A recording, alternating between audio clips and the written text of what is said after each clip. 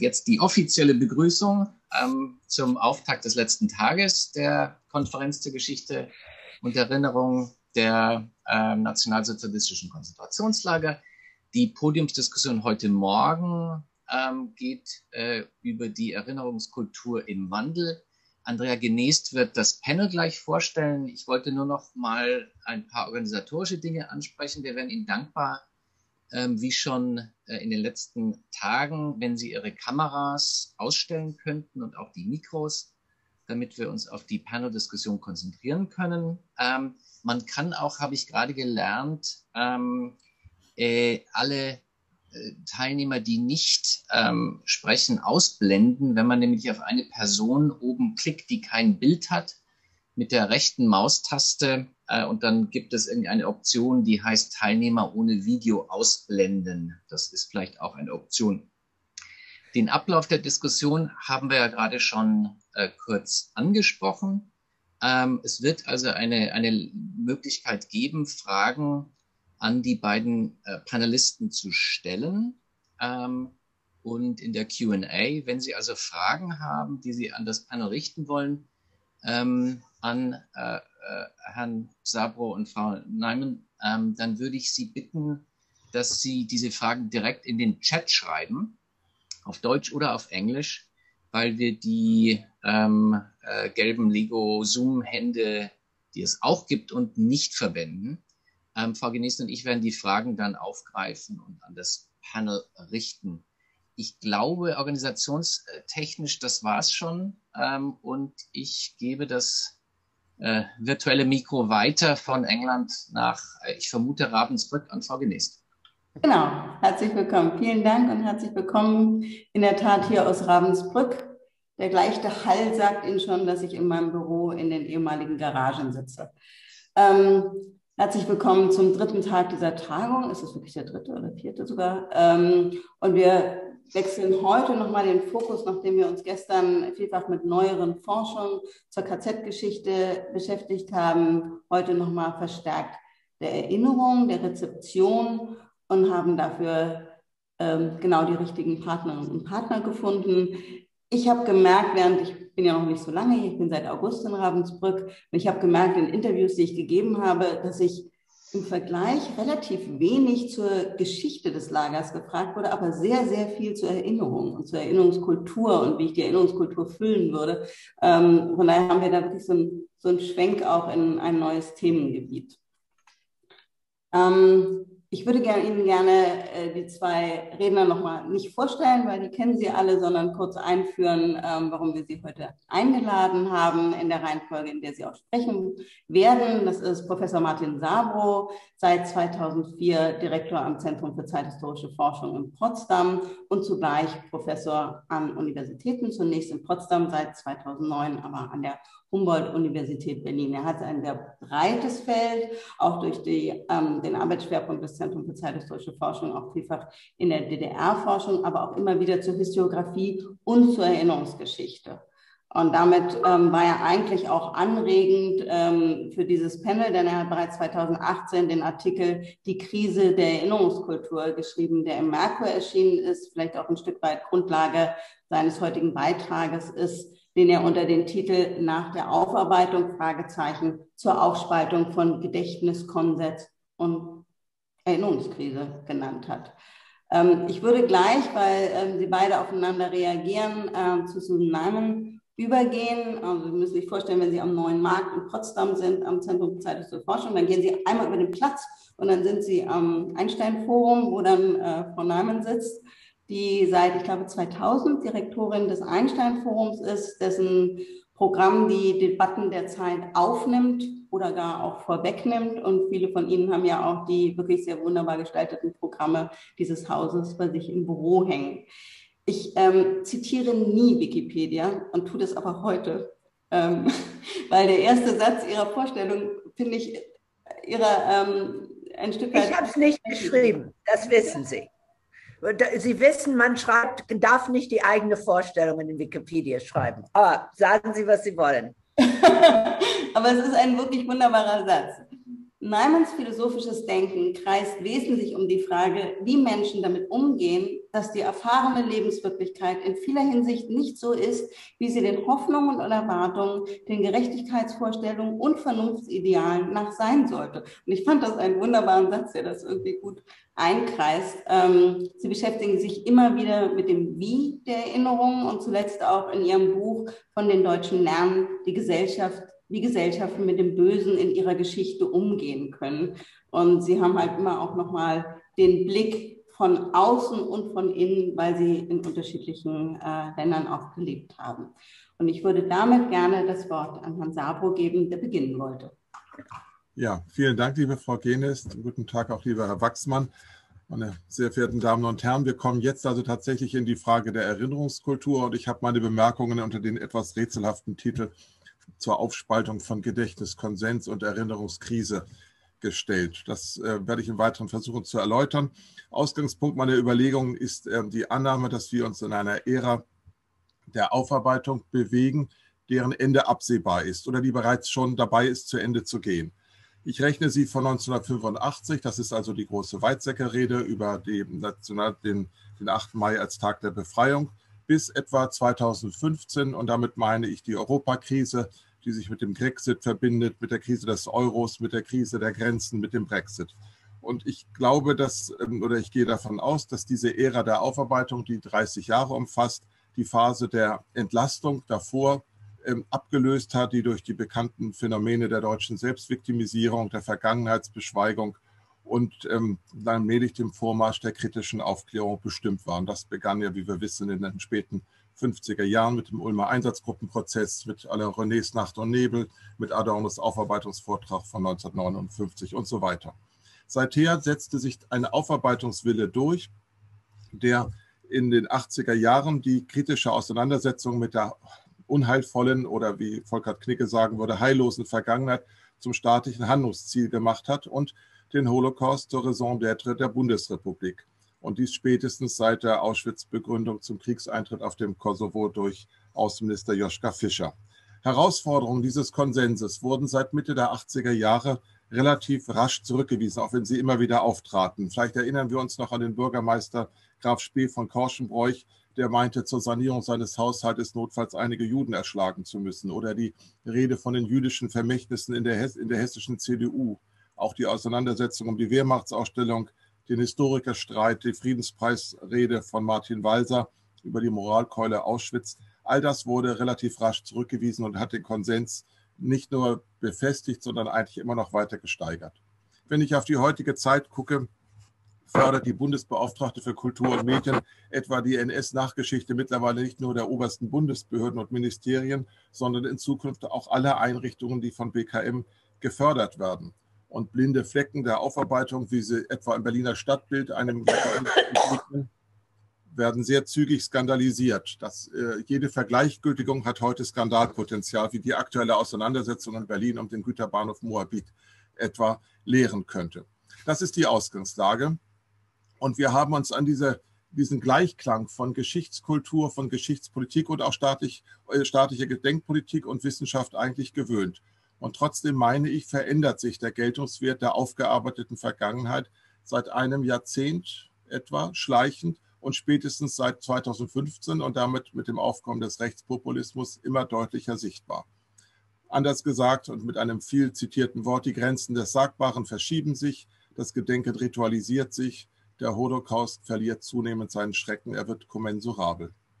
Das ist eigentlich meine These, dass wir in einem Wandel stehen, der die Zeit der Aufarbeitung zu einer zu Ende gehenden Ära macht, die aber nicht eine Rückkehr zum Verschweigen und zu der Entlastungsära der Zeit davor führt, sondern im Gegenteil meine ich, dass das wesentliche Kennzeichen dieser Postaufarbeitung, dieser Zeit nach der Aufarbeitung ist, dass sie den totalitären Schrecken und seine monströsen Verbrechen relativiert, ohne sie zu bestreiten.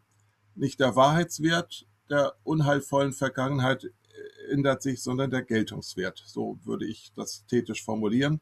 Und ich nutze zur Beschreibung dieses Phänomens die im Deutschen mögliche Unterscheidung von Gedächtnis und Erinnerung, die in anderen Sprachen so nicht möglich ist.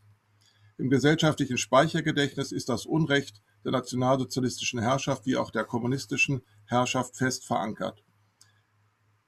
Fast niemand mehr erklärt in der Mitte der Gesellschaft den Holocaust für irreal, wie dies bis zum Generationswechsel der 1960er Jahre so breit vertreten wurde.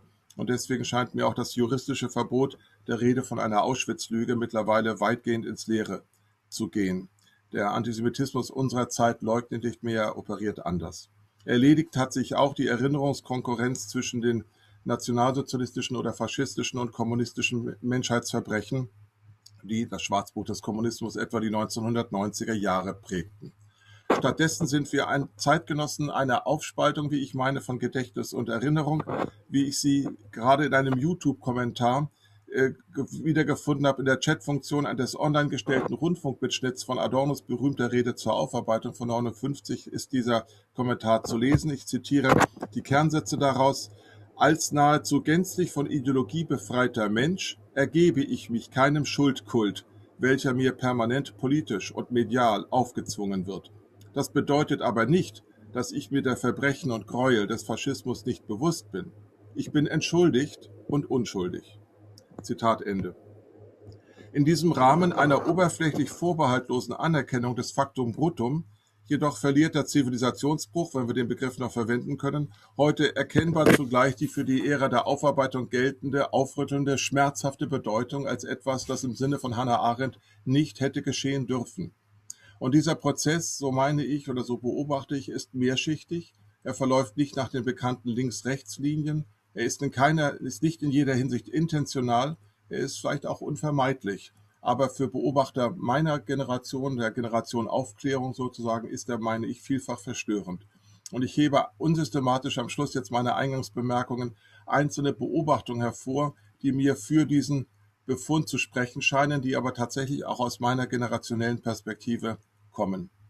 An erster Stelle möchte ich nennen die Verkitschung und Trivialisierung, Bruno Ganz als Adolf Hitler und die Aufhebung des Bilderverbots, die Harburg noch auf der Konferenz erörtert hat und die bereits in den zahlreichen Hitler-Porträts als Spiegeltitel anklingt. Aber auch das Auschwitz-Selfie und die kitschige Gedenkrhetorik unserer Verfassungsorgane spielt hier rein in diese Verkitschung, wenn ich etwa an die Rede von Bundespräsident Steinmeier zum 8. Mai 2020 erinnere. Man kann dieses Land nur mit gebrochenem Herzen lieben. Das halte ich für einen Ausdruck dieser Verkitschung.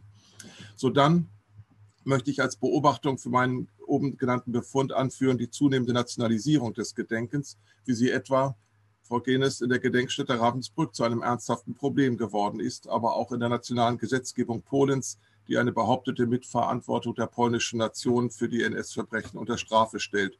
Oder in dem jüngsten Urteil eines Krakauer Gerichts, das dem ZDF, das war jetzt ein Versprecher, das dem zweiten deutschen Fernsehen, also ZDF, eine Entschuldigung für den Dreiteiler Unsere Mütter, unsere Väter abverlangt, weil das ZDF die Partisanen der Heimatarmee nicht als Helden, sondern als antisemitische Wüstlinge dargestellt habe. Zu nennen ist drittens aus meiner Sicht die neue Selbstviktimisierung in der sogenannten Querdenkerbewegung, die sich entsprechend dem oben skizzierten Gedächtniskonsens, aber nicht leugnend gegen den Holocaust inszeniert, sondern emphatisch und trivialisierend mit ihm und mit der Abscheu vor dem nationalsozialistischen Verbrechenssystem überhaupt. Nicht die Lebensgeschichte von Anne Frank wird in Zweifel gezogen, nicht der Judenstern wird verharmlost, nicht der Widerstand als Vaterlandsverrat geschmäht, sondern all das wird genutzt, um das eigene Anliegen aufzuwerten und damit die NS-Verbrechen ungewollt zugleich abzuwerten. Der Satz, ich bin Anne Frank oder ich bin ungeimpft mit dem Judenstern. Ein Pendant dieser problematischen Aktualisierung sehe ich gleichzeitig in der moralischen Enthistorisierung, die zu einer Entlastung führen kann. Schon die Zeitzeugenbewegung lebte davon, dass sie die Erinnerung an eine erschütternde Vergangenheit mit den Maßstäben der Gegenwart verbinden musste. Täter, es sei denn reuige Täter, taugen nicht zu Zeitzeugen. Die Sensibilität gegenüber dem Unrecht, das gegen die Tätergeneration so hart erstritten werden musste, sie droht 1 oder 2 Generationen weiter zu einer Eskamotierung des Unrechts zu führen. Hier deutet sich, wenn ich ein Wort so nehmen kann, eine Vergangenheitsfurcht an, die in ihrer Konsequenz eine neue Vergangenheitsentwertung durch Verschweigen nach sich ziehen kann. Einmal etwa durch die biografische Entsorgung, die Harald Welzer und Sabine Moller in dem Titel Opa war kein Nazi vorgeführt haben. Sodann aber auch die dingliche Entsorgung. Die Furcht vor der toxischen Strahlkraft einer auf Hitler zuführenden Vergangenheit begleitet die öffentliche Diskussion über Straßennamen wie über städtische Ehrengräber von Treitschke bis Schleicher oder Wiederaufbauvorhaben wie der Potsdamer Garnisonkirche. Schließlich ist am Ende neben dieser Vergangenheitsbeschönigung auch eine neue Form der Konkurrenz zu nennen, nämlich das weite Feld der mit der Mbembe-Debatte auch nach Deutschland gedrungenen Auseinandersetzung um den Geltungswert des Singularitätspostulats, die etwa von Emilia Reuk vorgetragene Kritik an der Exzeptionalisierung des Holocaust, die gegen eine künstliche Trennung von Antisemitismus und Rassismus argumentiert, geht meines Erachtens an den unterschiedlichen Charakteren von Kolonialverbrechen und Judenvernichtung vorbei. Aber sie illustriert, wie sehr die für eine ganze Generation geltende Anerkennung des Holocaust als einen präzedenzlosen Zivilisationsbruch heute im Wandel begriffen ist. Und ich glaube, mein letzter Satz, dass wir diesem Wandel auch Rechnung tragen müssen, auch wenn er an den Grundfesten jedenfalls meiner generationellen Verhaftung rüttelt. Das war, was ich eingehend sagen wollte. Vielen Dank, Herr Sabro. Wir geben das Wort sofort weiter an Frau Neumann.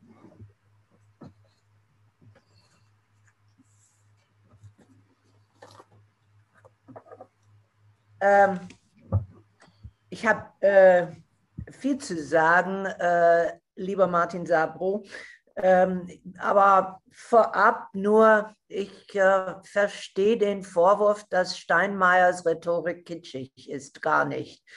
Ich finde, dass Steinmeier ein wunderbares Beispiel liefert von Rhetorik, die einerseits nuanciert ist und andererseits auch emotional mitnehmend ist. Das ist ein anderes Thema. Man sagt ja gerne, Amerikaner haben eine größere Hemmung oder kleinere Hemmungsschwelle für Kitsch, aber das möchte ich erstens bestreiten.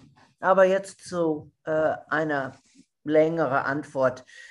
Ich finde es kurzsichtig, die Ära der Aufarbeitung mit Weizsäckers Rede anzufangen, wie Martin Sabro sicherlich selber weiß. Weizsäcker ist nicht von allein auf die Idee gekommen, Deutschen zu sagen, dass sie sich nicht nur als Opfer, sondern auch als Täter sehen müssen. Er würde getrieben von dem Zeitgeist. Und der Zeitgeist hat sich über Jahre geändert in Westdeutschland durch die harte und noch verfemte Arbeit tausender Aktivisten, seines Kirchengruppen, Intellektuelle, Künstlern und Studenten, die verlangten, dass Deutschland die Nazizeit aufarbeitet durch Reden, Schreiben, Ausstellungen, Ausgrabungen von zugewachsenen Lagern und ja auch Demos, würde langsam ein Bewusstsein verschaffen. Wir dürfen dabei nicht Brandt vergessen, auch wenn seine Regierung kurz war und wenn die CDU bis heute nicht dazu ringen konnte, ihre Hetze auf Brandt aufzuarbeiten. Aber noch viel wichtiger, obwohl überhaupt nicht ungewöhnlich in der gängigen Geschichtsschreibung, in Martin Sabros Darstellung der Aufarbeitung wird die DDR nicht einmal erwähnt. Und hier meine Hauptthese. Es ist eine Schande, dass dieses Land noch kein gesamtdeutsches Erinnerungskultur hat. Was im Osten passiert ist, wird bestenfalls als verordneten Antifaschismus abgetan. Wenn ich den Ausdruck höre, fallen mir sofort zwei Fragen ein. War es nicht richtig, dass einer Stadt, dessen Einwohner nun 12 Jahre unter Nazi-Propaganda lebte, eben Antifaschismus verordnet? Und die zweite verwandte Frage, war es nicht gerade die Abwesenheit eines staatlich verordneten Antifaschismus, was der Adenauer-Regierung mit Recht immer wieder vorgeworfen wurde? Nun kommt, das weiß ich, die Frage, aber war das nicht von oben herab befohlen, ohne Bezug zu den wirklichen Haltungen des Volkes? Nun kommt es sehr darauf an, mit wen und wie man redet, wen und wie man fragt. Ich bin keine Historikerin, nur Philosophin, aber genau diese Frage hat mich seit Jahren beschäftigt und ich habe nicht nur viel gelesen, sondern viele Interviews geführt mit ehemaligen DDR-Bürgern, wie auch jede Menge DEFA-Films gesehen. Bei den Interviews suchte ich vor allem Dissidenten, also niemand, der die Partei immer Recht gegeben hätte. Und sie waren einig. Alles könnten Sie an die DDR kritisieren, aber nicht den Antifaschismus, den Sie durchaus als echt erlebt haben. Und warum sollte es nicht echt sein? Wir kennen alle den berühmten Spruch von Martin Niemöller, der sogar jedenfalls vor Jahren in amerikanische Studentenwohnheimen zu finden war. Erst kamen sie für die Kommunisten etc. etc. Das wird mit Recht als eine Lektüre in politische Moral gesehen. Wo die Bürgerrechte von einem bedroht würden, werden schließlich die Bürgerrechte von allem verschwinden. Wir vergessen aber, dass dies auch einfach eine historische Feststellung war. Erst kamen sie für die Kommunisten. Und die schleichende Gleichsetzung von Faschismus und Kommunismus, auch mit dem üblichen Formel eingeleitet, ich will ja nicht gleichsetzen, aber diese Gleichsetzung verhindert uns, die Kommunisten als die erste Gegner des Faschismus zu würdigen. Bei den etlichen Büchern, die über methodische Ähnlichkeiten, auch ähnliche Grausamkeiten geschrieben worden sind, wird oft vergessen, was Faschisten und Kommunisten prinzipiell trennten. Die eine waren rassistische Nationalisten, die andere Universalisten. Als solche waren die Kommunisten von den Nazis verhasst. Und als sie nach dem Krieg zurückkamen, war ihr Antifaschismus echt, wie auch ihre berechtigte Angst darüber, wie viel Nazi-Ideologie in der Bevölkerung noch schlummerte. Sicherlich müssen wir unterscheiden zwischen der Kriegs- und Gründergeneration und die später kamen.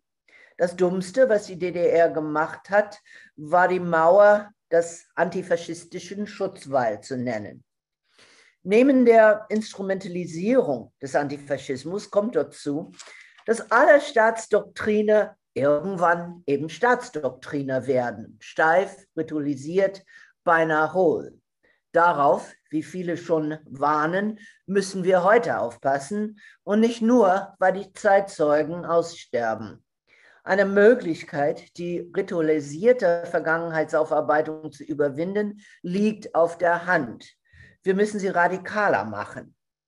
Erstens müssen wir den Osten einbinden, damit beide Teile Deutschlands offen darüber reden können, was nach dem Krieg in beiden deutschen Staaten richtig und falsch gemacht worden ist. Und ich kann hier sagen, alle Ostdeutscher, die ich kenne, ärgern sich darüber, dass es bisher nicht geschehen ist. Hier hilft es vielleicht, dass ich keine Historikerin bin, weil ich den Wald sehen kann, ohne mich zu sehr in den Bäumen zu verlieren. Und trotz allen Instrumentalisierungen und Unzulänglichkeiten steht im deutschen Nachkriegswald eine Sache außer Frage.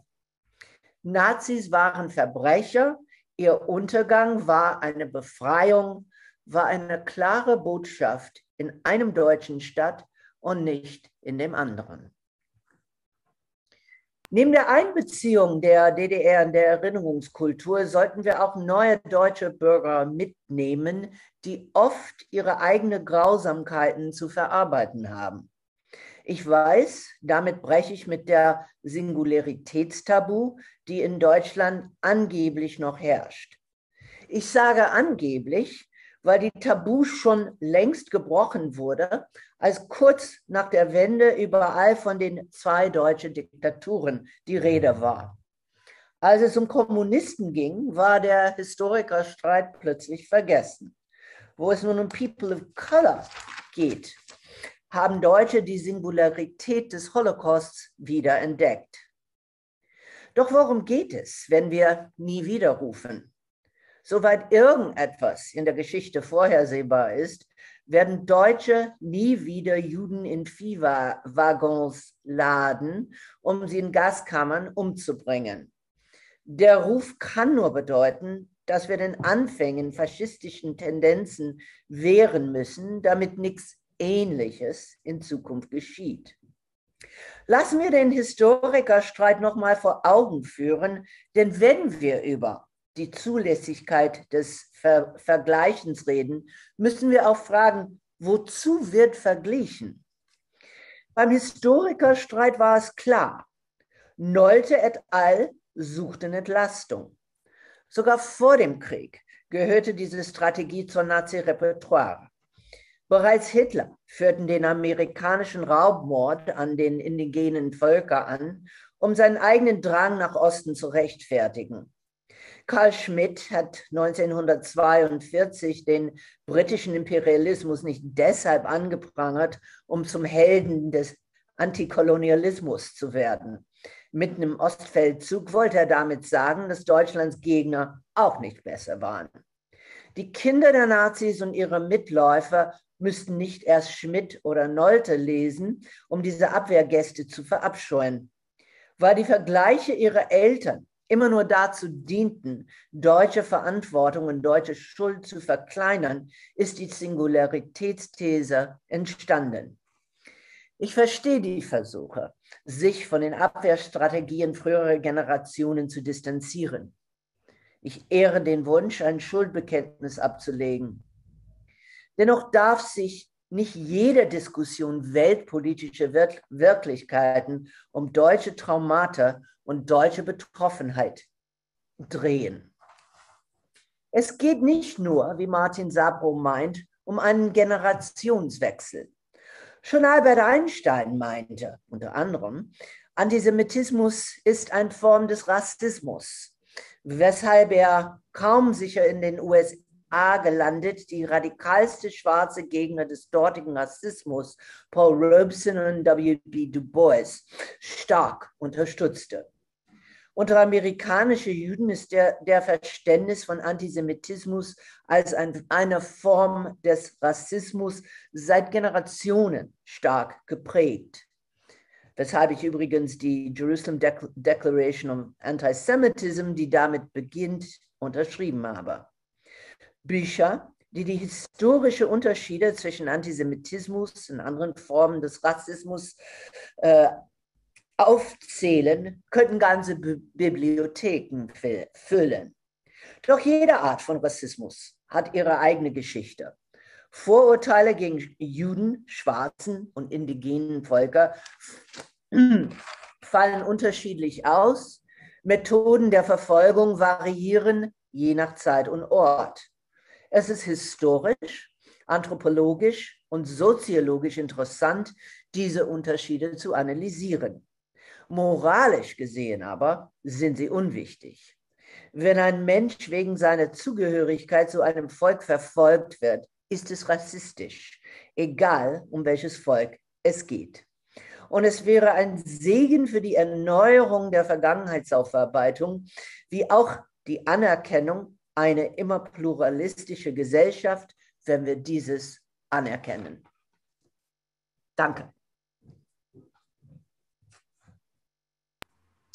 Susan, ich danke für den Kommentar, der ja eher eine eigene Position entwickelte, als auf mein Papier zu reagieren. Und ich würde es so machen, dass wir jetzt vielleicht in kurzer Rede und Gegenrede ein bisschen etwas aufnehmen, aber nicht mehr so lang sprechen. Ich würde gerne mit dem ersten beginnen, was auch im Chat ja schon diskutiert wurde. Natürlich beginnt die Ära der Aufarbeitung nicht 1985, sondern 1985 oder für mich noch viel stärker die Jenninger Rede und die Reaktion von Ida Ehre auf diese verfehlte Rede von Jenninger zum Jahrestag des Judenpogroms scheint mir eher zu zeigen, wann ein Paradigmenwechsel sich durchgesetzt hat.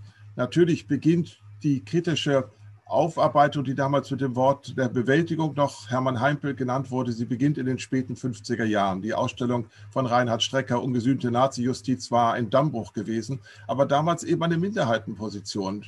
Wie lange hat Strecker um Anerkennung kämpfen müssen? Wie lange hat es gedauert, bis in den Auschwitz-Prozessen sich allmählich ein Bewusstsein geschaffen hat? Wie musste Adorno noch dagegen argumentieren, dass das Wort Aufarbeitung so etwas wie Kleiderwenden und Wegstecken bedeutet hat? Das sind natürlich Schritte zur Ablösung des Entlastungsparadigmas. Und dieses Entlastungsparadigma wurde schon vielleicht 1983 auf der Konferenz zum 50. Jahrestag der sogenannten Machtergreifung mit Hermann Lübbe verabschiedet, aber damals eben noch Norbert Frey, wenn ich es von damals höre, aus einer Minderheitenposition heraus, die dann erst in den 80er Jahren eigentlich gesellschaftlich so verbreitet wurde oder verbreitet worden ist und damit auch Staatsziel wurde, dass man von einer Ära der Aufarbeitung reden könnte. Das hatte ich gemeint. Der zweite Punkt, in der Tat ist es so, dass wir oft den Bezug zur DDR in dieser Diskussion nicht dabei haben, aber das hängt natürlich auch mit der Frage zusammen, wie schnell wir dann in eine Gleichsetzungsdebatte kommen, und genau das ist ja in den frühen 90er Jahren passiert, und ich fand das in der Tat jetzt nicht auf derselben Ebene. Wir haben mit Carola Rudnick und einer Reihe anderer Studien mit der Faulenbach-Formel mittlerweile ja so etwas wie einen Diskursraum geschaffen, der es uns auch möglich macht, KZ-Gedenkstätten und Internierungslager im Rahmen des Konzepts der Orte mit doppelter Vergangenheit zu erörtern, ohne dass das eine das andere unterdrückt, ohne dass die eine Erinnerung die andere delegitimiert, wie das Bernd Faulenbach genannt hat. Und ein bisschen geht das vielleicht schon auch in die Richtung einer multidirektionalen Erinnerung, wie sie jetzt Rothberg in letzter Zeit vorgestellt und auch popularisiert hat. Da wäre ich also ganz, ganz bei Ihnen, auch wenn ich meine, dass diese Frage nach einem gesamtdeutschen Erinnerungsnarrativ mittlerweile historisch überholt ist und von ganz anderen Fragen überdeckt ist, fast sogar auch zu einer deutschen Nabelschau führen kann. Der dritte Punkt, die Frage nach dem Singularitätstabu, wie es jetzt auch schon heißt, natürlich sollte es diese Fixierung auf eine Essentialisierung des moralischen Singularitätspostulats nicht geben. Aber ich finde, dass aus der deutschen Verantwortung heraus, aus der besonderen deutschen Geschichte heraus, es sehr gut nachvollziehbar ist, wenn in Deutschland an diesem Singularitätspostulat festgehalten wird, das nicht erst jetzt wiederentdeckt wurde, sondern das seit den 80er und 90er Jahren sich doch durchzieht. Ich fände es eine enorme Verkürzung zu sagen, dass dieses Singularitätspostulat erst jetzt wieder hervorgekramt wird, um zu einer Entlastung gegenüber der Schuld etwa des Kolonialismus, um davon zu entlasten. Der letzte Punkt, die Frage der moralischen und der historischen Betrachtung. Das hatten wir auch in der Totalitarismusdiskussion der 90er Jahre ja viel gehabt. Den Opfern kann es egal sein, aus welchem Grund sie verfolgt, gedemütigt, erschlagen werden. Aber für die historische Erklärung ist diese Differenz natürlich ganz entscheidend. Und da meine ich, ist auch darauf zu achten, dass der genozidale Antisemitismus, der ja auch in dieser Konferenz im Zentrum steht, dass der von einer solchen Dynamik, einer solchen Radikalität gewesen ist, dass er sich nicht in eine Schnur schwarzer Perlen von Menschheitsverbrechen einfach einordnet. Das würde ich als eine Relativierung empfinden und gebe sofort zu, dass das ein generationeller Standpunkt ist. Der kommt natürlich aus der Auseinandersetzung mit einer Relativierung der Eltern- und Großelterngeneration, gegen die dieses Singularitätspostulat erhoben worden ist. Mit sehr zweifelhaften Argumenten manchmal, indem man sagte, also es war doch eine Nation der Goethes und der Schillers, wie konnte sie so tief sinken? Darin steckt natürlich eine Selbstprivilegierung im kulturellen Aspekt. Und trotzdem meine ich am Ende, dass eine Differenz bestehen bleibt. Ich kann es vielleicht an einem Personenbeispiel kurz noch anreißen. Ich beschäftige mich im Moment etwas mit dem Freikorpsführer Hermann Ehrhardt, der für eine Reihe politischer Morde der frühen Weimarer Republik verantwortlich war und 1905, 6 in den Herero-Aufstand in Afrika bekämpft hat mit grausamsten Mitteln und gleichzeitig aber dann auch gegen den Nationalsozialismus eingestellt war, weil das eine war für ihn ein Handeln für den Staat im Sinne eines Sicherheitsparadigmas, wie es Dirk Moses etwa formulieren würde. Und das andere war für ihn dann in der Tat auch ein Menschheitsverbrechen. Und wenn man solchen Biografien nachgeht, die einerseits Kolonialverbrechen, andererseits Distanz zum Nationalsozialismus offenbaren, dann werden aus meiner Sicht die deutlichen Unterschiede durchaus sichtbar. Dankeschön. Martin, ich weiß, Sie kennen die Vorgeschichte vor 85 wohl besser als ich. Und natürlich war es eine Minderheitsposition, bevor der Bundespräsident eben seinen Segen darauf legte.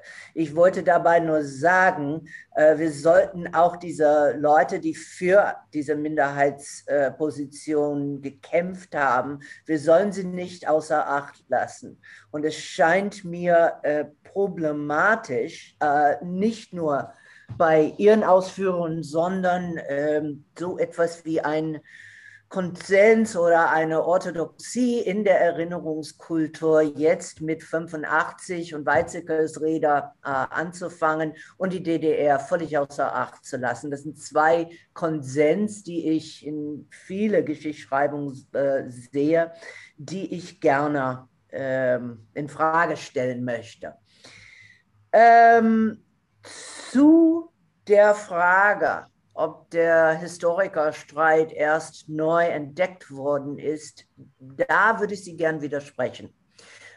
Ich weiß, dass der Historikerstreit, ich war schon in Berlin, als es stattgefunden hat, ich weiß, dass er eine Zeit lang Konsens war. Und ich habe mich umso mehr gewundert, dass kurz nach der Wende man überall von zwei deutsche Diktaturen gesprochen hat.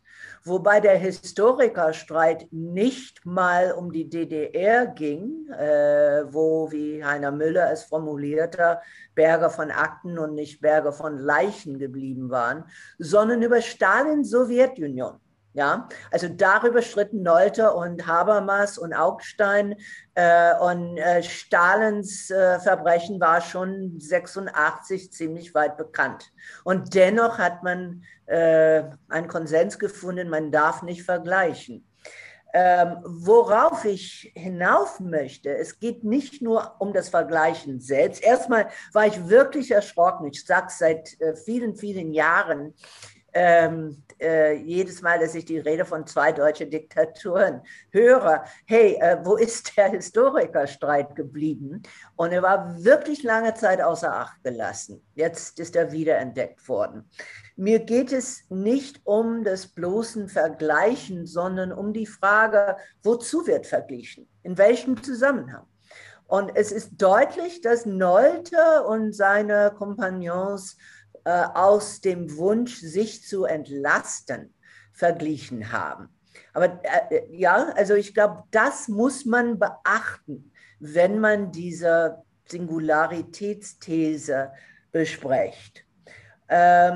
Ich stimme auch zu, dass aus der deutschen Erfahrung es einen Sinn hat, auf die Singularitätsthese zu bleiben, obwohl ich wünsche, man hat es seit 30 Jahren in Erinnerung gehabt, als man die DDR mit Faschismus gleichgesetzt hat. Das habe ich sehr kurz ausgeführt. Ich weiß, wie sehr die Nazis Vergleiche als Entlastung benutzt haben. Und ich verstehe sehr wohl, dass anständige Deutsche sich von dieser Entlastungsversuche distanzieren wollen. Ja, wunderbar. Deshalb zitiere ich sehr gern immer einen Satz von Zveton Todorov, der schrieb, die Deutschen sollen immer auf die Singularität des Holocausts bestehen, die Juden auf dessen Universalität. Und das geht nicht um Relativismus. Das zeigt eben, dass Vergleichen immer in einem Kontext steht. Und wir müssen diesen Kontext genau beachten.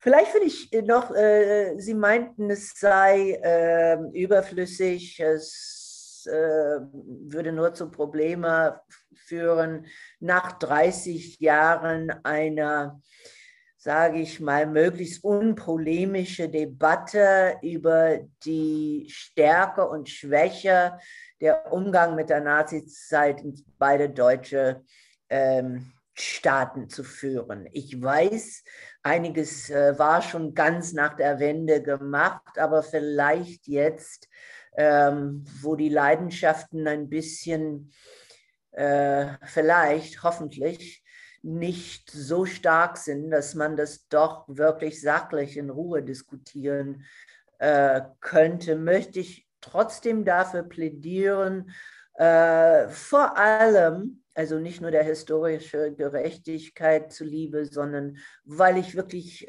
aus sehr vielen ostdeutschen Mündern höre, dass es immer noch ein großes Hindernis zu einer völliger Wiedervereinigung ist, dass man gerade diese Teil der DDR-Geschichte nicht öffentlich würdigt. Und ich glaube, historisch gesehen wäre es schön, wenn Historiker untersuchen könnte, was hat die DDR zur Aufarbeitung im Westen beigetragen? Ich weiß, es war alles immer als kommunistische Propaganda abgetan, aber man hörte zu. Zum Beispiel bei dem Prozess gegen Globke in Ostberlin 1963. Das war natürlich sinnlos, Globke zu einer Lebensstrafe zu verurteilen. Aber westdeutsche Zeitschriften haben damals gesagt, obwohl sie sagen, es ist kommunistische Propaganda, er soll doch, weil die Beweise so stark sind, er soll doch wenigstens zurücktreten, was er nicht getan hat. Also die wechselwirtige Einflüsse zu studieren, würde uns schon, glaube ich, weiterbringen.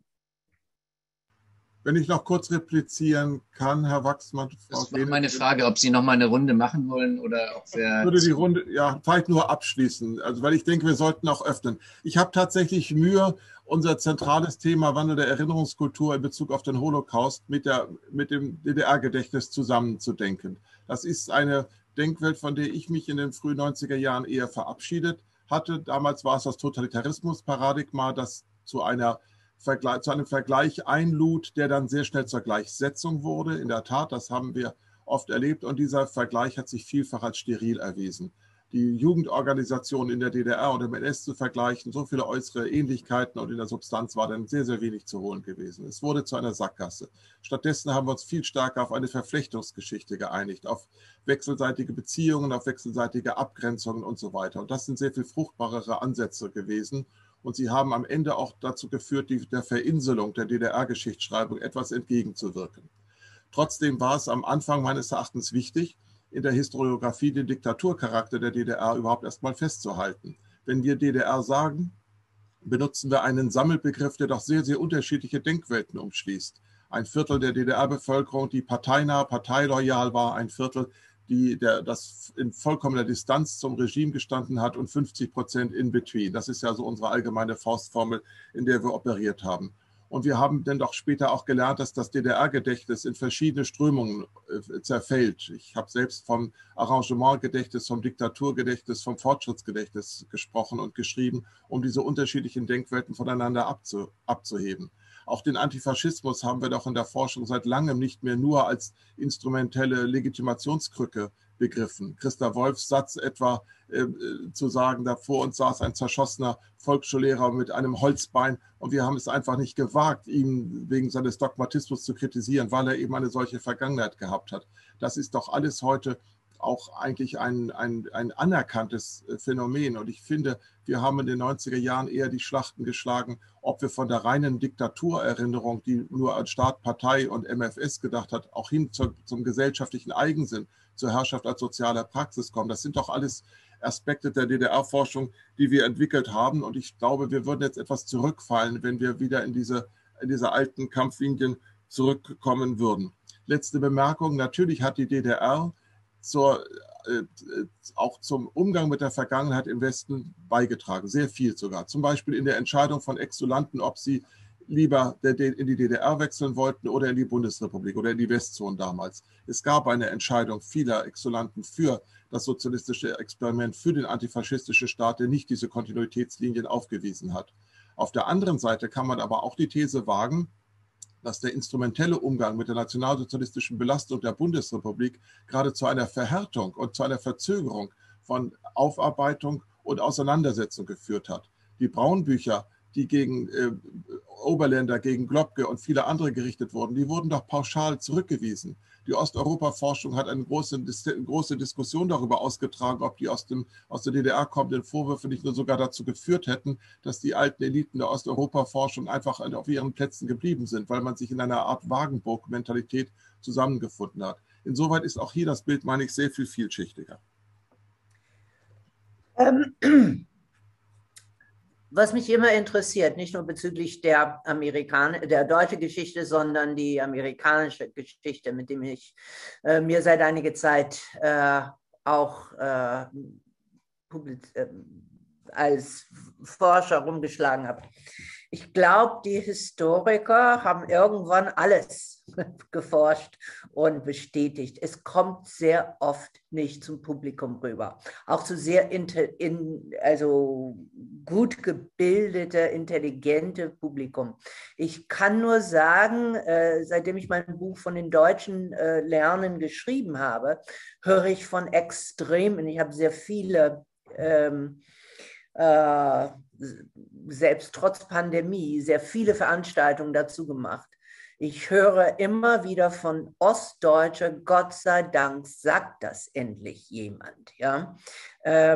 Bestimmt habt ihr das in ZCF geforscht, aber die Forschungen kommen einfach nicht in den allgemeinen Medien oder nur selten an. Das ist der Punkt. Der zweite Punkt. Der Grund, warum es nicht überflüssig wäre, wieder darauf zu gehen, ist meines Erachtens dieses. Die DDR hat Nazi-Verbrechen als rassistisch verstanden. Und sie haben nicht nur auf den Holocaust hingewiesen, sondern auf den Ziviltod von 14 Millionen slawischer Staatsbürger hingewiesen. Ich weiß, dafür meinen viele Leute, die DDR sei antisemitisch gewesen, weil sie nicht das Holocaust an erste Stelle gesetzt haben.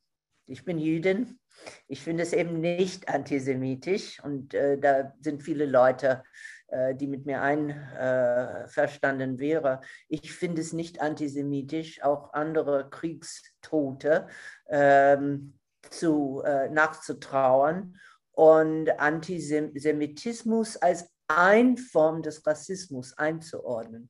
Und gerade dieser Punkt der DDR-Nazi-Verständnis würde ich sehr gern heute in Deutschland sehen, in Bezug auch auf andere Menschheitsverbrechen. Also die Sachen kommen zusammen meines Erachtens und ich würde mich freuen, wenn, ich meine, geschweige denn, alle sprechen jetzt darüber, die Erinnerungskultur ist jetzt starr und ritualisiert und irgendetwas muss geschehen, damit wir das lebendig halten. Was wäre wichtiger, um das zu tun, als diese beiden Fragen wirklich ernsthaft und öffentlich zu besprechen? Also. Vielen Dank, Frau Neumann. Darf ich noch einen Satz antworten oder nicht? Wenn es bei einem Satz bleibt, gerne. Kann immer so schlecht in einem Satz. Erstens, Susan, ich bin Beobachter und nicht Akteur. Ich verwalte die Erinnerungskultur nicht, sondern ich versuche, ihre Bewegungsgesetze herauszufinden, aber nicht so sehr, sie zu beeinflussen. Zweitens, die DDR hat den Holocaust als Holocaust erst in der späten Phase, zumindest des Herrschaftsdiskurses, als solche rezipiert. Sie hat ihn auch nicht im Sinne des Rassismus erörtert, sondern als Teil der kapitalistischen Verwertungslogik und dann in Nationen aufgespalten. Das ist, glaube ich, ein Unterschied.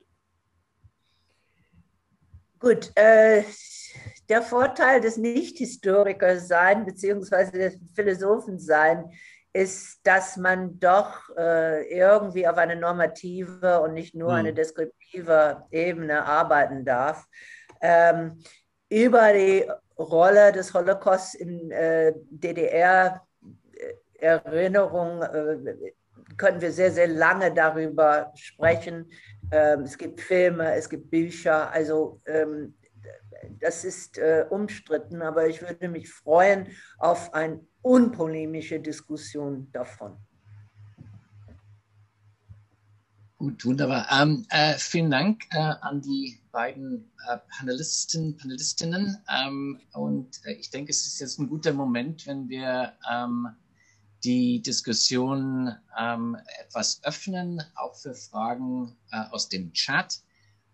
Ich hatte ein, zwei Fragen, die ich erstmal aufgreifen wollte zum Wandel der Erinnerung, den Herr Sabo aufgezeichnet hat, und hätte auch noch vielleicht eine Frage, die ich selber dranhängen würde. Und Frau Geneest wird dann die Fragen aufgreifen, die schon aufgelaufen sind zum Gedenken an den NS-Terror in der DDR und die Erinnerung im Vereinigten Deutschland. Zum Wandel der Erinnerung, den Herr Sabo aufgezeichnet hat, Insa Eschenbach schrieb im Chat, dass sie nicht sehen kann, dass die Aufarbeitung des NS 2015 zu Ende gegangen sei. Unter anderem, was die Konzentrationslager angeht, sehe ich immer noch einen großen Bedarf an historischer Forschung. Ich würde auch vielleicht noch eine andere Frage hier mit reinnehmen, die zu dieser längeren Entwicklung passt, die Sie aufgezeichnet haben, Herr Sabo, und zwar zu den Symptomen dieser Erinnerungskrise heute. Carmen Lange fragt, ist die Verkitschung und Ritualisierung des Gedenkens tatsächlich stärker heute als zum Beispiel Ende der 80er oder in den 90er Jahren? Aus meiner Sicht haben wir heute vielfältigere Formen des Gedenkens als damals. Ich würde hinzufügen, dass das Thema Verkitschung der NS-Verbrechen sogar noch eine sehr viel längere Geschichte hat. Ich denke an Scholl Friedlanders Buch über Kitsch und Tod von 1982, wo er über die ästhetische Faszinierung mit NS-Verbrechen in den 70er Jahren schreibt. Auch Primo Levi hat in den 70er Jahren über Kitsch und NS-Verbrechen geschrieben. Und ich denke daran anschließend, wir haben schon besprochen, dass die Debatte über den Geltungswert des Singularitätspostulats des Holocaustes natürlich auch nicht neu ist, sondern mit der Totalitarismustheorie in die 50er, 60er Jahre zurückgeht, auch im Zentrum des Historikerstreites stand. Und auch einige der anderen Symptome dieser Erinnerungskrise, die Sie aufgezeigt haben, Herr Sabo, vielleicht auch nicht ganz neu sind. Der YouTube-Kommentator, den Sie zitierten, ich bin entschuldigt und unschuldig, hat mich sehr erinnert an die Helmut Kohl-Rede von 1984, als er sagte, dass er spreche als jemand, der in der NS-Zeit nicht in Schuld geraten konnte wegen der Gnade der späten Geburt. Die Nationalisierung des Gedenkens ist vielleicht auch nicht etwas, was erst in den letzten Jahren, Sie hatten das Beispiel Ravensbrück genannt, auf dem Tisch steht. Ist das nicht, wenn man sich die Geschichte der Gedenkstätten anschaut, seit Jahrzehnten der Fall in Ländern der Täter und der Opfer? Schließlich zur Instrumentalisierung von NS-Verbrechen, um eigene Anliegen aufzuwerten und damit die Verbrechen zu trivialisieren. Das ist vielleicht auch nicht ein neuer Trend. Ich bin neulich auf ein Buch aus den 80er Jahren aus Amerika gestoßen mit dem Titel The Abortion Holocaust, Today's Final Solution. Das heißt, diese Instrumentalisierungen sind auch nicht unbedingt neu. Und ich wollte Sie einladen, vielleicht kurz darauf einzugehen. Ja, vielen Dank, Herr Wachsmann. Ich beginne mal mit der Bemerkung von Insa Eschenbach, die darauf hinweist, dass natürlich die Notwendigkeit, ich formuliere das, Frau Eschenbach, jetzt ein bisschen aus Ihrem Satz, die Notwendigkeit der Aufarbeitung und der Forschungsbedarf sind nicht zu Ende gegangen. Es ist eher, dass der Konsens zu Ende gegangen ist, der diese Aufarbeitung so lange getragen hat. Und ich meine, dass dieser Konsens, ohne offen angegriffen zu werden, in eine Form der Ritualisierung, der Marginalisierung geraten ist, wie sie sich insbesondere im Rechtspopulismus so deutlich und so erschreckend deutlich macht, seit 2015. Es hat sich doch etwas verschoben in unserem Erinnerungsdiskurs. Und damit komme ich gleich, Herr Wachsmann, zu der zweiten Überlegung von Ihnen. In der Tat, es ist ja ganz selten so, dass im historischen Verlauf ganz Neues auftritt. Es werden alte Topoi in neue Gewänder genommen oder sie werden neu zusammengeballt. Was mich am meisten wahrscheinlich bewegt, ist, dass die Kritik an der Erinnerungskultur nicht mehr von der konservativen Seite so sehr kommt. Also an den altvorderen Rechten mit den zusammengebissenen Lippen, denen man noch das NSDAP-Parteizeichen am Revers ansehen möchte. Nein, sie kommt eigentlich eher von links und von unten, mehr aus der nachfolgenden Generation heraus, die sagt, mein Gott, was für eine White Supremacy habt ihr in eurem Schuldverständnis da? Die polnischen Historikerkollegen um Grabowski und andere, die sagen, diese deutsche Alleinschuldthese verhindert zu analysieren, welche Kollaboration es in anderen Staaten gegeben hat. Löst euch mal von eurer Macke. Wenn ich das höre, reagiere ich generationell natürlich, als wollte ich die Abwehr aus den 50er und 60er Jahren nochmal thematisieren. Aber es kommt es kommt mit alten Motiven in einer neuen diskursiven Form vor und zeigt uns das, was ich zeigt mir, was ich in einem Aufsatz mal beschrieben hatte, als Versuch, als Umschlag der Aufklärung in Affirmation. Wir in Feiertagsreden beschwören wir den Schmerz, den es uns macht, uns der nationalsozialistischen Vergangenheit ehrlich zu stellen. Das ist doch eine ganz billige Floskel geworden. Und vielleicht meinte ich das auch, Susan, als ich auf Steinmeier anspielte. Die Gewissheit, mit der wir unsere staatlichen Gedenkrituale zelebrieren, sie hat nicht mehr die Kraft, die Wucht, die Intensität, wie ich sie als Lehrer in den frühen 80er Jahren erlebt habe, als ich den ersten Zeitzeugen, einen jüdischen Überlebenden in Berlin, ins Klassenzimmer brachte und er dann gegen den Willen des Direktors womöglich noch zu seiner Rede anhob. Das hat sich in einer Form der Gewöhnung, der Akzeptanz, eben der Verstaatlichung auch begeben, die dieses Frösteln, diese Erschütterung über das, was Dandiner dann mit dem Begriff des Zivilisationsbruchs meinte, aufgelöst hat. Darum kreise ich. Und ich gestehe völlig zu, dass die Motive, die Topoi, die das damit bedient und genutzt werden, dass die viel weniger neu sind, als ich es jetzt angedeutet habe. Frau Neumann? Ja, ich meine, wo ich sicherlich recht geben kann, ist, dass diese Art von Gedenken heute vom Stadt kommt und damals Anfang der 80er wirklich verpönt war, beziehungsweise also nicht einmal erlaubt wurden in Berliner Schulen. Ich erinnere mich schon daran. Ich will nur sagen, weil ich die Rhetorik seit der Zeit ziemlich genau gefolgt habe, dass Steinmeiers Versuch, darüber zu sprechen, scheint mir intelligenter, nuancierter und auch irgendwie trotzdem auf Emotion wirkender als irgendetwas, was ich in der Zeit gehört habe oder seit der Zeit. Also ich finde, dass er das eine wirklich gelungene Bilanz macht, meistens. Es gibt andere Probleme mit diesem Bekenntnis, Staatsbekenntnis, zumal, und das ist vollkommen richtig, diese Verstaatlichung, worüber westdeutsche Historiker in der DDR beschweren, findet jetzt hier statt. Das ist gar keine Frage.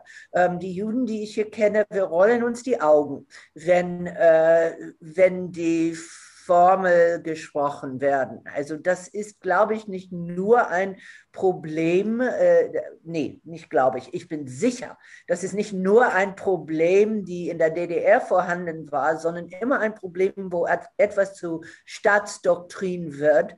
Und es wird auf jeden Fall politisch heute instrumentalisiert, wie gestern Abend auf Pariser Platz, ja.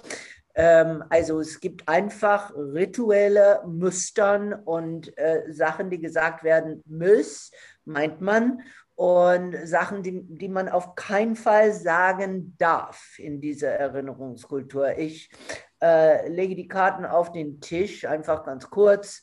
Der Glaube, dass man uneingeschränkte, bedingungslose Solidarität an jeder israelische Regierung ausdrücken müsste, um Wiedergutmachung für den Holocaust zu zeigen, finde ich wiederum eine Konzentration auf deutsche Geschichte, auf deutsche Empfindlichkeiten, die die Gegenwart in anderen Ländern außer Acht lässt. Und das finde ich extrem problematisch. Und Martin, ich meine, es sind nicht alte Motive, die jetzt in den neuen Vergleichsdebatte kommen. Also das sind Behauptungen über Vergleiche, aber wiederum möchte ich betonen, man muss auf den Gebrauch dieser Vergleiche schauen. Also wenn ein Deutscher sagt, das Holocaust war ein Zivilisationsbruch und singulär und nichts, mit gar nichts vergleichbar, will ein Deutscher Verantwortung übernehmen. Er versucht sich nicht zu entlasten. Aber wenn ein Poler wie Grabowski sagt, ja, wir müssen auch Verantwortung übernehmen, das ist was vollkommen anderes. Ja? Und ich glaube, man muss nicht nur auf die bloßen Worte schauen, vergleicht man nicht, sondern immer wieder die Frage stellen, wozu wird verglichen? Aus welchen Motiven? Zu welchen Zwecken? Und nicht aufschrecken, wenn jemand den Holocaust mit etwas anders vergleicht, weil Gott, oh Gott, oh Gott, ich höre Nolte beziehungsweise mein Großvater mit dem Versuch, sich zu entlasten.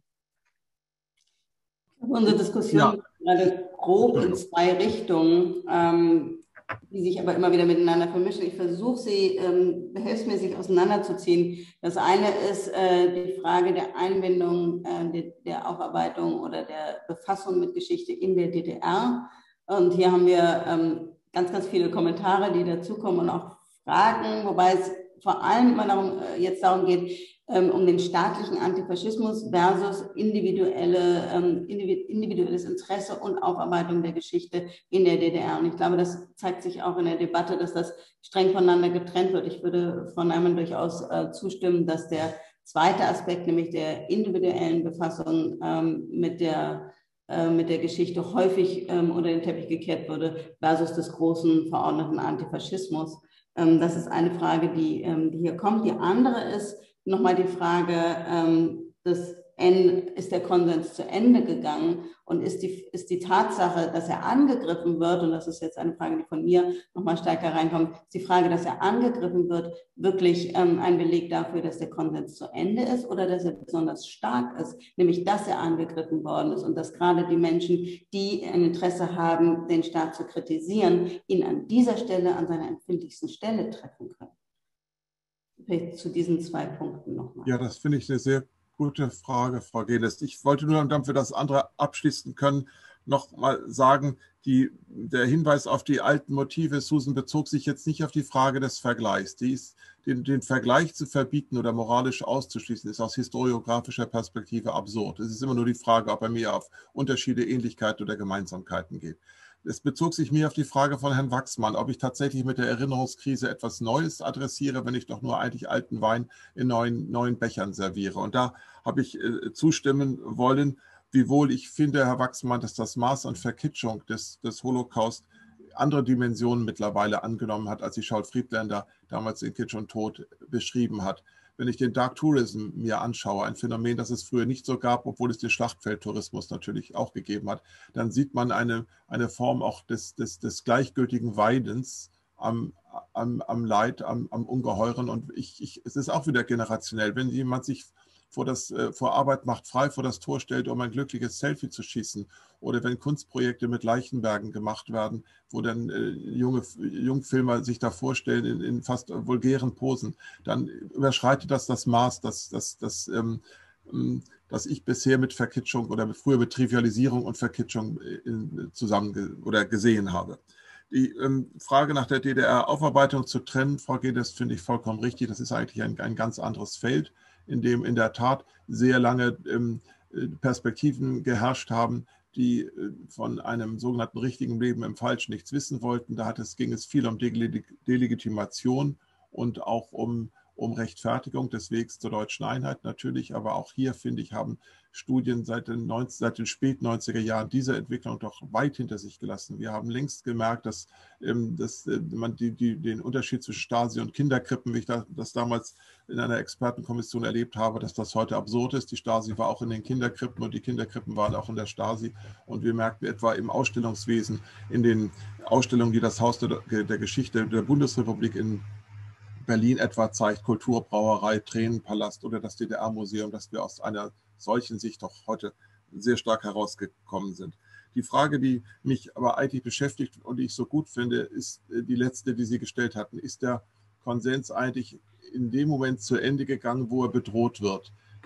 Am Ende ist das auch meine Pointe. Also um jetzt auch den eigenen generationellen, ja, wie soll ich sagen, die generationelle Dominanz vielleicht auch noch ein Stückchen zu sichern. Nein, ich finde, dass der Konsens dadurch eigentlich erst wichtiger geworden ist, weil er angegriffen wird. Er kann seiner Ritualisierung vielleicht sogar stärker entraten, wenn es Vogelschiss-Propheten gibt, die ihn auf eine Weise angreifen, die aber nicht zurückfällt in die dumpfe Leugnungssituation der 50er und 60er Jahre, sondern raffinierter agiert, indem wird das Phänomen nicht bestritten, sondern an die Seite gedrängt wird, eben mit dem Begriff des Vogelschisses. Insoweit könnte ich mir in der Tat vorstellen, dass dieser Konsens sich eher befestigt durch die Angriffe der Neurechten.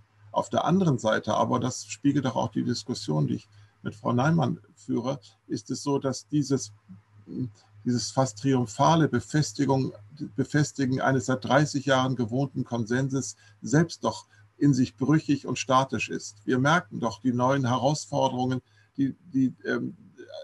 von denen ich versucht habe, einige aufzuzählen. Und mit dem alten Konsensmodell werden wir damit die Zukunft des Erinnerns nicht gewinnen, meine ich. Alleine die Frage, ob wir nicht mit einer so kardinalen Differenzierung zwischen Antisemitismus und Rassismus nicht genozidale Entwicklungen anderswo einfach ausgrenzen, weil wir doch dann im eigenen Kosmos befangen bleiben. Das ist eine Frage, die man nicht einfach wegwischen kann und als tribalistisch entsorgen kann, sondern sie stellt sich und sie bedarf der Beantwortung.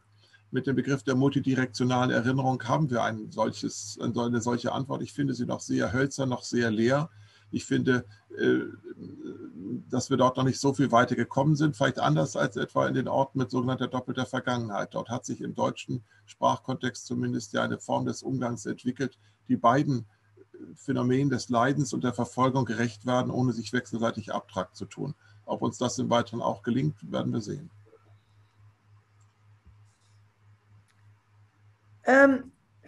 Ich möchte wie oft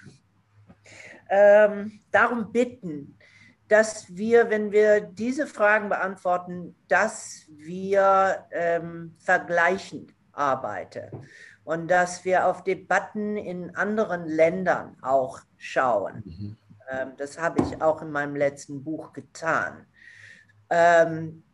Die Vergangenheitsaufarbeitung in den USA fing genau vor 6 Jahren an. Es war absolut kein Begriff. Ich meine, gut, man kann es, ich datiere das mit einer Rede von Präsident Obama, so wie Sie, Martin, das datiere mit einer Rede von Richard von Weizsäcker. Aber wenn man das auf nationaler Ebene betrachten möchte, und es stehen immer noch Huldigungen der Sklavenzeit in verschiedenste amerikanische Städte. Sie werden umstritten, sie werden als Hochzeitskulissen benutzt. Also es passiert rasend in den USA in den letzten 6 Jahren. Es war vor 5 Jahren eine vollkommen andere Debatte. Aber verglichen mit dem, was in Deutschland jetzt Konsens ist, haben die Amerikaner noch einen sehr weiter Weg. Noch 100-mal schlimmer sind die Briten. Ja? Vor einem Jahr, letzten März, gab es eine Meinungsumfrage, wie verhielten sie die Briten zum Kolonialismus. 19%, nur 19% haben gesagt, da gibt es irgendetwas an den Kolonialismus zu kritisieren. Ja?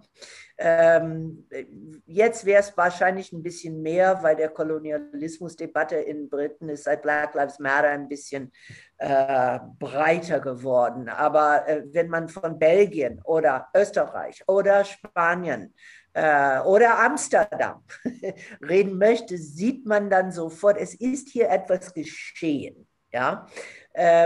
Und um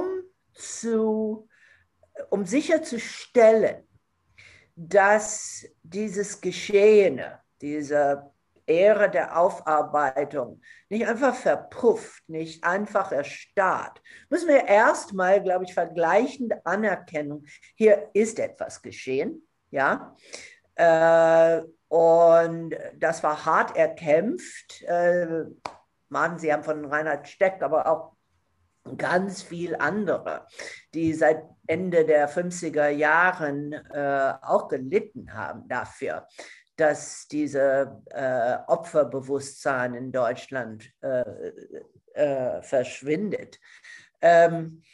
Und das muss man erstmal würdigen, um es neu zu gestalten, um es lebendig zu halten. Ja? Und wenn man dann sieht, was hier getan worden ist, glaube ich schon, um die Frage zu beantworten, dass die neue Fragen oder Unbehagen mit der Vergangenheitsaufarbeitung nicht unbedingt eine Endebedeutung, sondern, würde ich hoffen, einen neuen Anfang. Ja? Dass man eben dieser staatliche, verordnete Vergangenheitsaufarbeitung in Frage stellt und einfach neue Fragen stellt zu den Ritualen, die hier ziemlich in die letzte Zeit die Hoheit haben. An diesem Punkt bin ich vollkommen mit Ihnen einverstanden, Frau Neiman.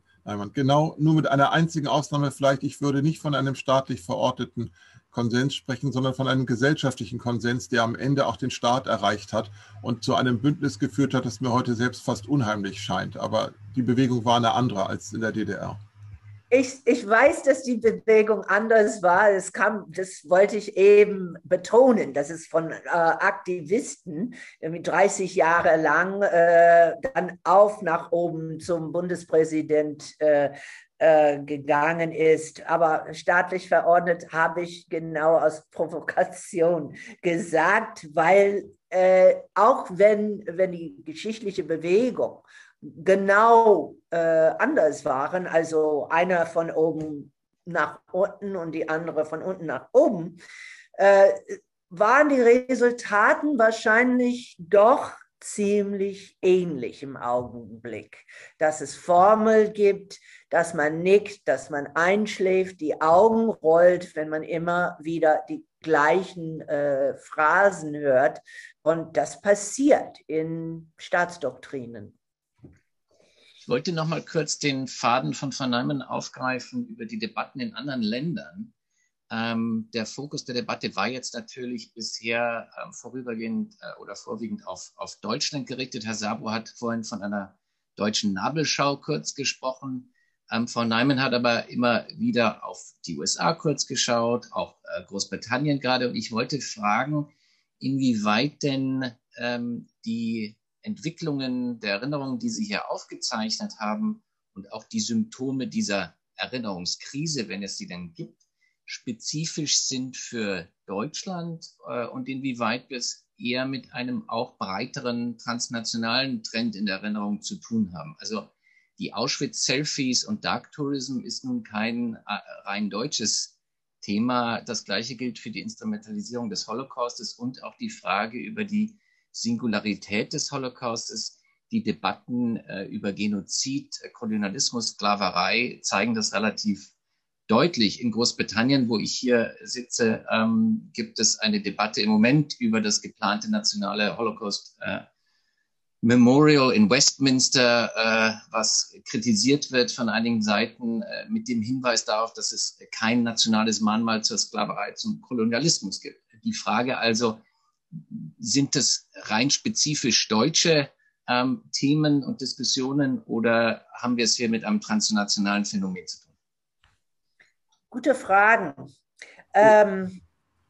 Ich würde gern als erstes sagen, ich arbeite vergleichend, also natürlich auch, weil ich in mehreren Ländern gelebt und gearbeitet habe, aber auch um bestimmten Ländern zu verstehen. Ich glaube nicht, dass man die amerikanische Erfahrung verstehen kann, wenn man nur bei Amerika bleibt. Ich glaube nicht, dass man die deutsche Erfahrung verstehen kann, wenn man nicht deutsche Erfahrungen mit anderen vergleicht.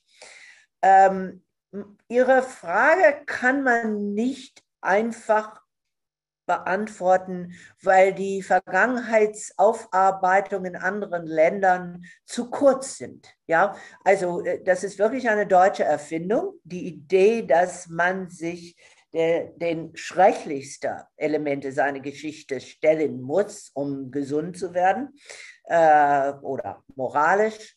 Wir haben nicht genug Daten, um zu sagen, inwieweit das internationale Phänomenen. Wie gesagt, die Prozesse haben in den USA erst 2015 angefangen und in Großbritannien muss man wirklich sagen 2020, vor einem Jahr, ja, mit Black Lives Matter und diese Gedenkmal, der in Brüssel in den Hafen geschmissen wurde und so weiter. Ich meine, es gab kleine Demonstrationen, Rhodes Must Fall, aber das war wirklich also sehr, sehr minder. Scheint jetzt so seit gestern, als ob Rhodes has to stay, weil ich glaube, das College sich gestern shit. Hat. Ich habe gerade gelesen, vorgestern, er fällt. Ne? Okay. Wir sehen, das sind ganz andere Zeitbegriffe, mit denen wir vergleichen können. Was ich aber gerne sagen, und das kenne ich am besten aus den USA, der Holocaust wird auf viele Weise missbraucht, um zu sagen, das ist das Böse. Wir wissen genau, was das Böse ist. Deshalb steht ein Holocaust-Museum in Washington, wo es auch kein Denkmal gegen die Sklaverei oder den Raubmord an den Indianern gibt. Deshalb stehen mehr Holocaust-Museen in Israel als in Deutschland, Polen und Israel zusammen. In Amerika, sorry, ich habe mich versprochen, in Amerika gibt es mehr. Und ich glaube, das hat eine wichtige Funktion, von amerikanischen Sünden abzulenken. Also wenn Teenagers, was ja ganz normal ist, leider, dieses eine Auschwitz-Selfie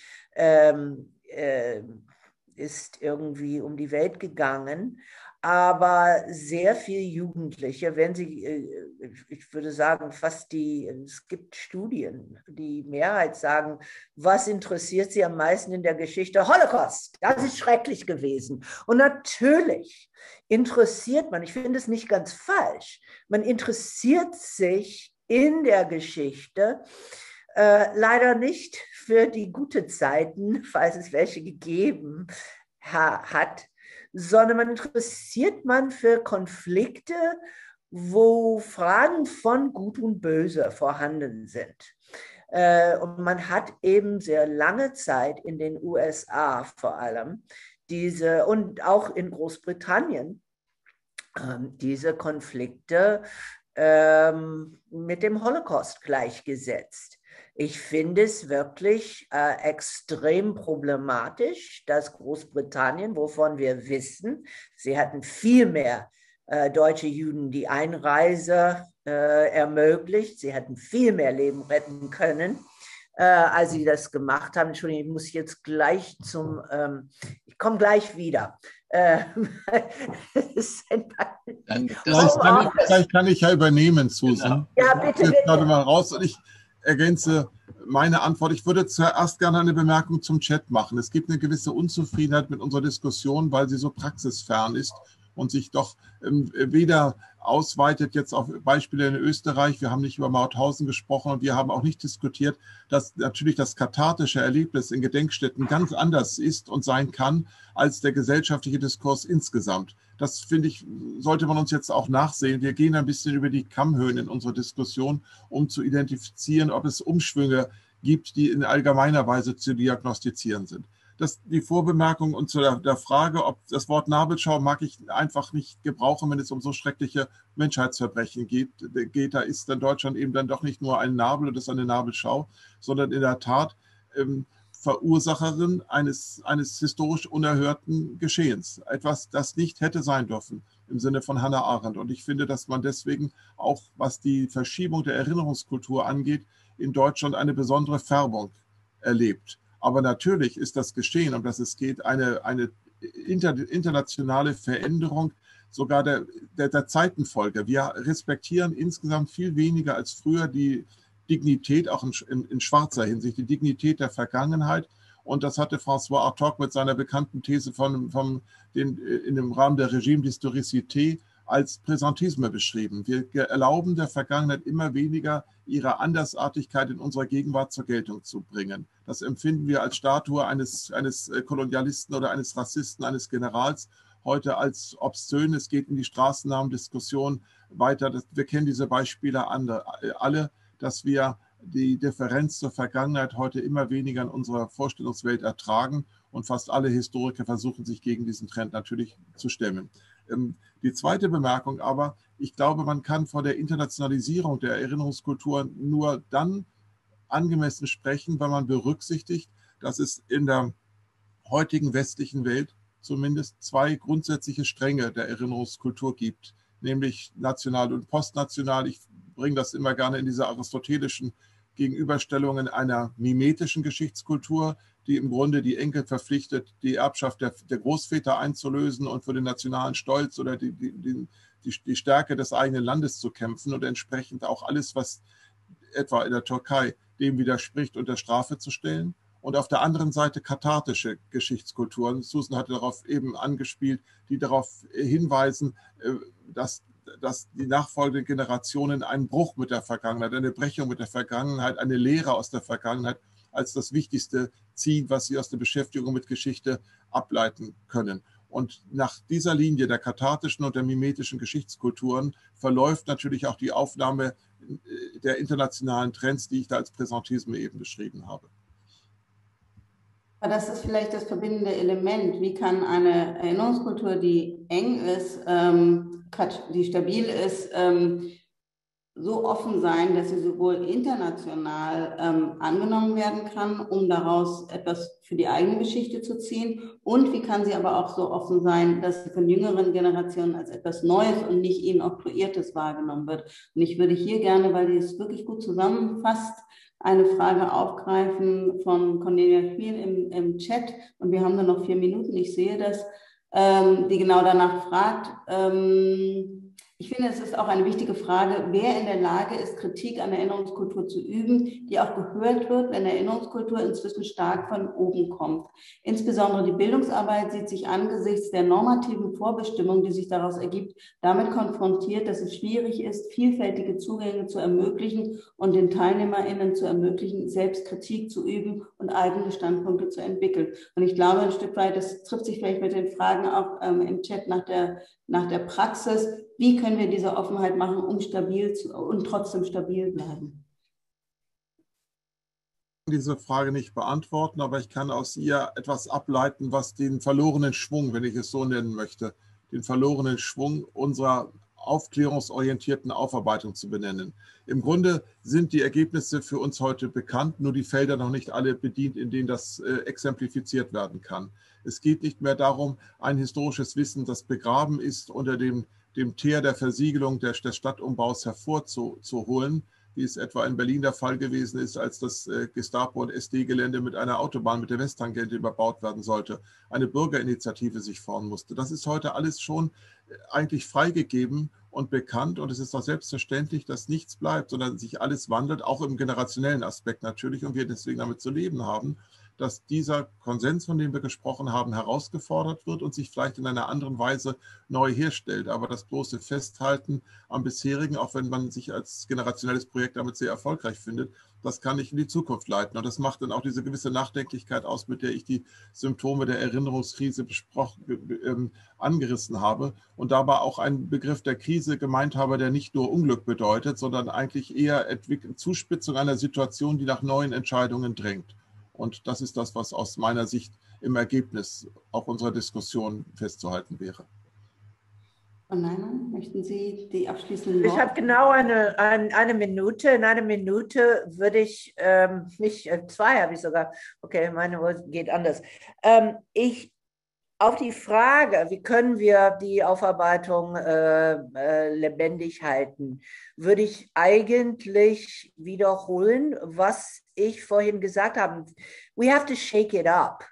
Also man sieht das, also wir müssen einfach neue Fragen stellen. Martin sagt, die Fragen haben die Historiker alle geklärt, das ist okay. Aber 30 Jahre sind, oder viele der Fragen wurden schon behandelt. Aber man muss die Fragen neu stellen, weil die Zeiten neu sind. Und es ist einiges dazwischen passiert. Ja? Und die zwei Fragen, oder drei vielleicht, die ich gerne jetzt ernsthaft diskutiert sehen möchte, sind A, wie ich schon gesagt habe, wie kommt man zu einer gesamtdeutschen Erinnerungskultur? Erstens. Zweitens, kann man die Erinnerung, ich formuliere das anders. Man muss die Erinnerung an den Holocaust und der deutsche Schuld daran von politischen Äußerungen zum Nahostkonflikt entkuppeln. Das ist einfach eine Dogma, das ständig wiederholt wird, das interessanterweise in kein anderes Land der Welt besteht.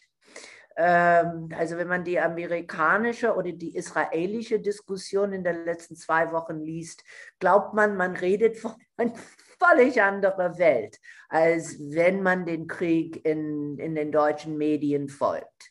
Und das ist eine Frage, die man wirklich doch neu aufmachen muss. Und drittens schließlich die Fragen des Vergleichens und der Singularität muss man wieder stellen, aber wirklich wiederum nicht mit Bezug auf ein Dogma, sondern auch diesmal rede ich nicht als Historikerin, sondern jemand, die schon auf die Geschichte reagiert und sie studiert. Der Historikerstreit 1986 entstand in einem völlig anderen Zusammenhang, mit völlig anderen Zwecken als die Fragen, die jetzt gestellt werden sind. Und ich würde sagen, wenn wir diese 3 Punkte wirklich mal zur Debatte stellen würden, dann hätten wir gar kein Problem, die Aufarbeitung am Leben zu erhalten, weil es gäbe sofort neue Kontroverse und die sollen es geben. Danke für diese Problemlosigkeit, aber auch für die, insgesamt habe ich in der Debatte einfach auch eine Einladung sowohl an den intergenerationellen Dialog als auch den internationalen gesehen, das, glaube ich, wirklich ansteht. Wir müssen damit schließen. Ich danke Ihnen beiden sehr und auch Nick Waxman. Neben dem, dass es auch Kritik gab, dass zu wenig Praxis vorkam, kam sehr viel Anerkennung und in der Diskussion und im Chat auf. Also von daher gebe ich diesen Dank gerne weiter an Sie beide. Ganz herzlichen Dank. Wir haben jetzt eine halbe Stunde Pause. Da können wir und es gibt die Einladung in den Wanderroom. Genau, da könnten wir diese Fragen gerne weiter aufgreifen. Ich weiß nicht, ob Herr Buchmeier den Link für den Wanderroom in den Chat stellen kann oder schon getan hat, dann könnten wir uns da einfach jetzt treffen und noch weiter plaudern.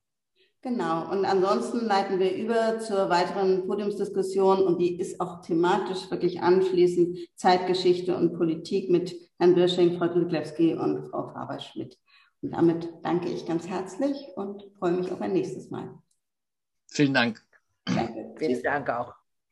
Tschüss, liebe Teilnehmer. Tschüss, Susan. Bis bald.